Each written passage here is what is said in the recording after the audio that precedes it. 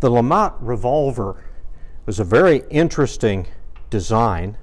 It features not only a .42 caliber main barrel, but an 18 gauge shotgun barrel underneath, giving this black powder weapon the nickname the grape shot pistol.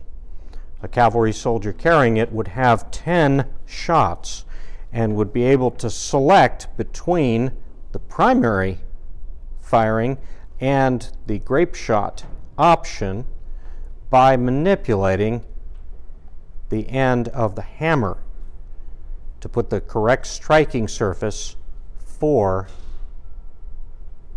igniting the barrel he was selecting. Now, the LeMat Revolver has become very famous over the years, but there weren't all that many made. Only 450 were made in the first batch in Belgium, and this represents the first model of LeMat Revolver. The second version of the LeMat Revolver, almost 3,000 of these were made and delivered to the Confederacy. Famous Confederate generals, including P.G.T. Beauregard and cavalry leader Jeb Stuart, carried LeMat revolvers.